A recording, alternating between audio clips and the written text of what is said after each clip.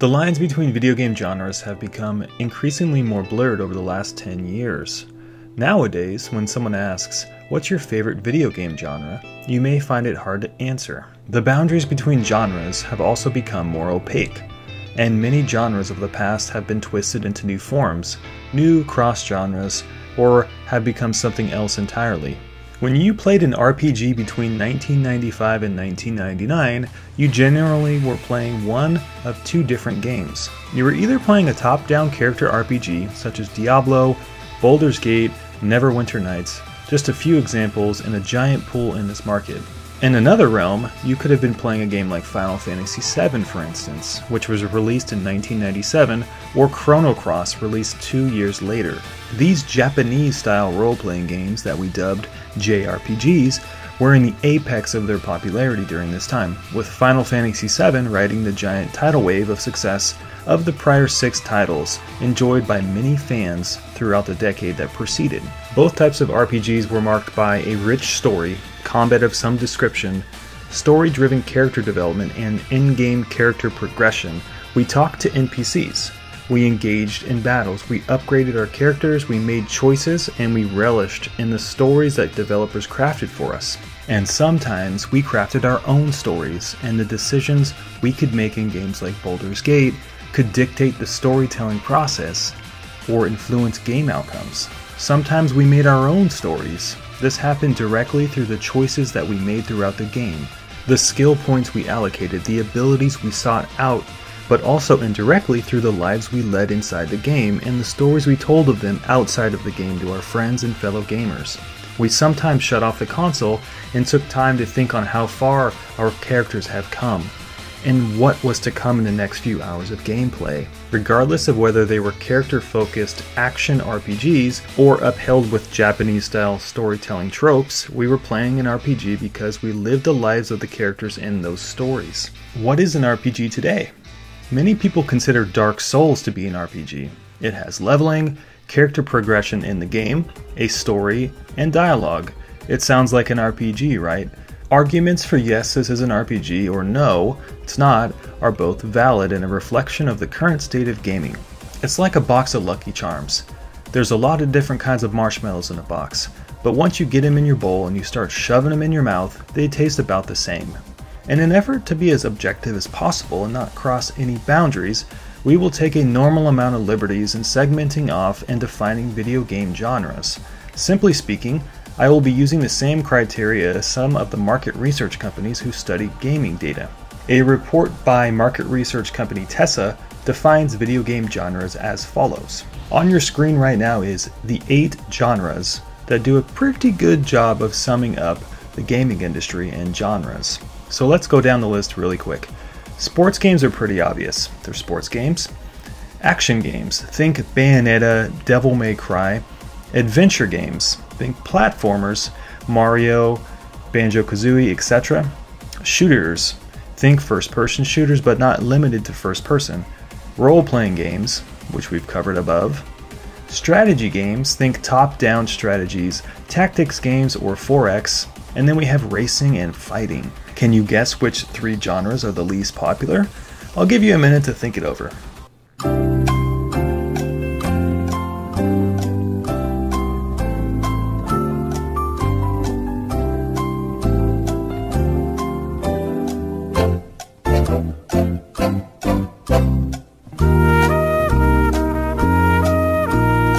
Now, let's go by sales and popularity through each one briefly. By far the most niche market for games has got to be racing.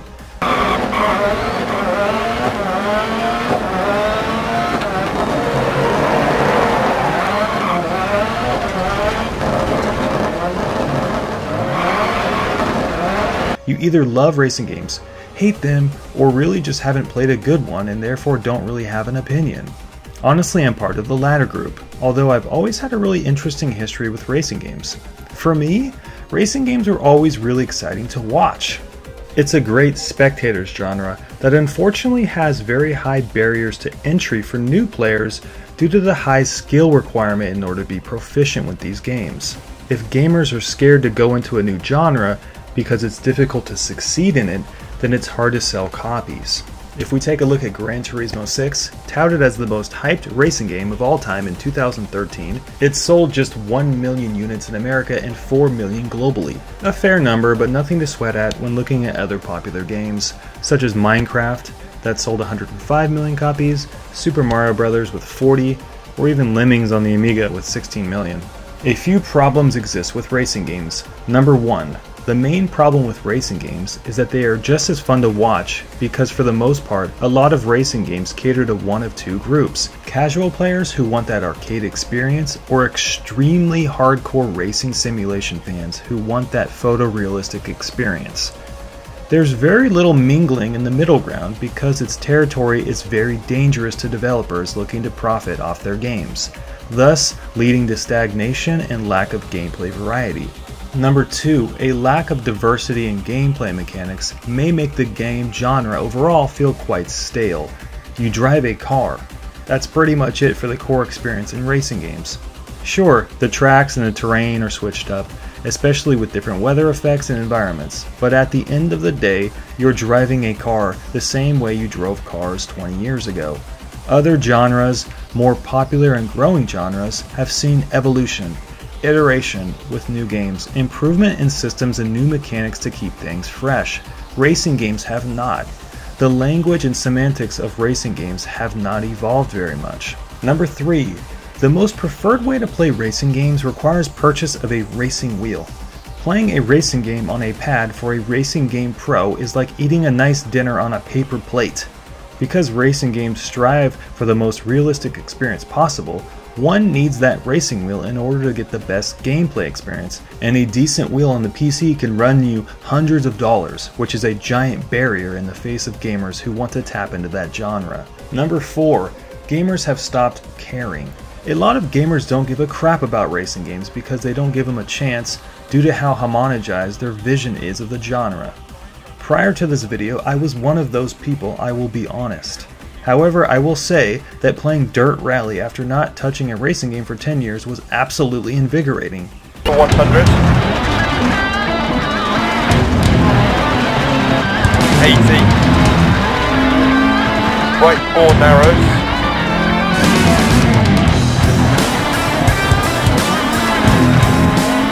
Left. Racing games, technologically speaking, have come a long way.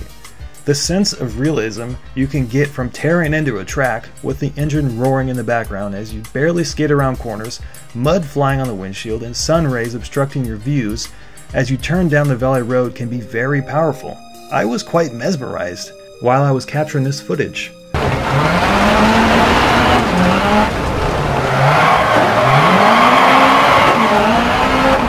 The racing scene needs to grab the attention of gamers, invent new gameplay experiences, like it did with original and innovative titles such as F-Zero in the past.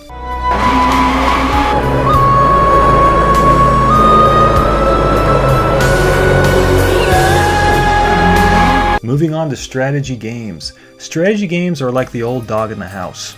Successful games were littering the market 10 to 15 years ago, with StarCraft, the Command & Conquer series, Civilization, Warcraft, you name it. We had some absolutely colossal games.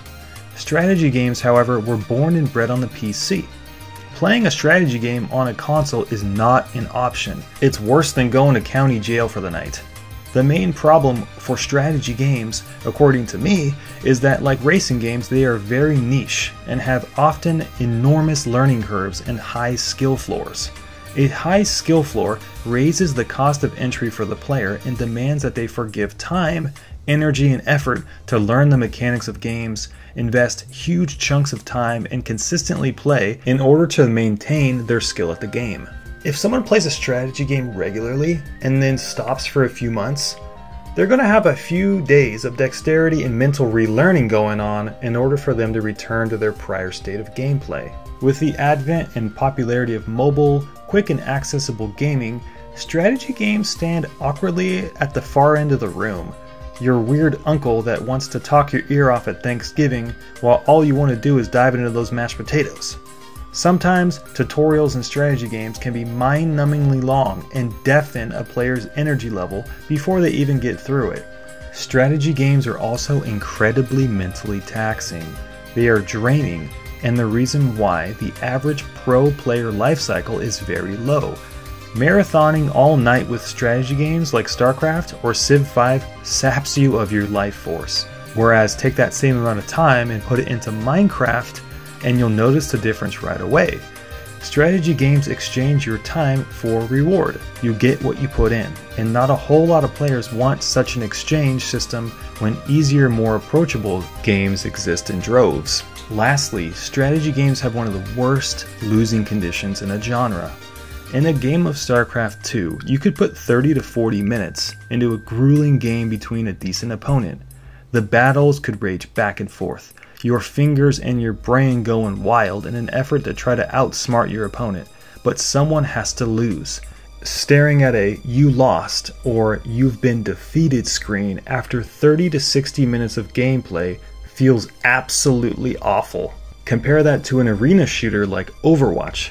You get that screen maybe after 5 to 10 minutes, but then you're immediately back in the fight 2 minutes later. It's definitely not as painful.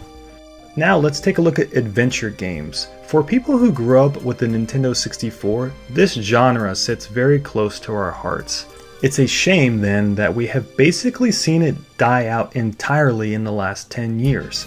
I can name you 10 to 15 great action games that have been released in the last 5 years. I cannot name you even 5 great adventure platform games that have been released in double that span of time. The market has shifted, and corporations have decided that we don't want this genre anymore. The main reason for this is that adventure platform games don't have a multiplayer. Developers want multiplayer components to their games to A. increase the lifespan of their game, B. grow a community around the game, and C. increase the opportunity for making extra money by way of microtransactions, season passes, and DLC content. Banjo-Kazooie and Mario were self-contained, wonderful games that gave us memorable gameplay experiences. But chances are, we only played through them once or twice, maybe 3 times, before we turned to the next game. Developers caught on to this and realized it would be better to steer away from this genre as it was a waste of money and development time. The reason for this is that developers don't like taking risks. A single-player game, adventure game, in this day and age is considered a very big risk with a low potential payoff. I truly hope though that a lot of these genres have the opportunity to make a comeback in the near future because they all have fantastic games in their own right, but maybe need a little bit more innovation and iteration before more people start to steer towards them.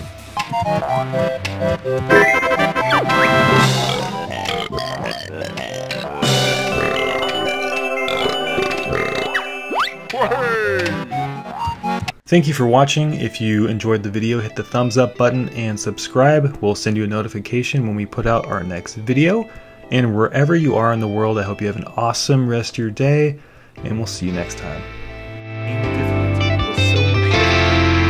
Number 1, low game storage capacity. The average capacity for play on the Nintendo cartridge was 4 to 16 megabytes. Games couldn't hold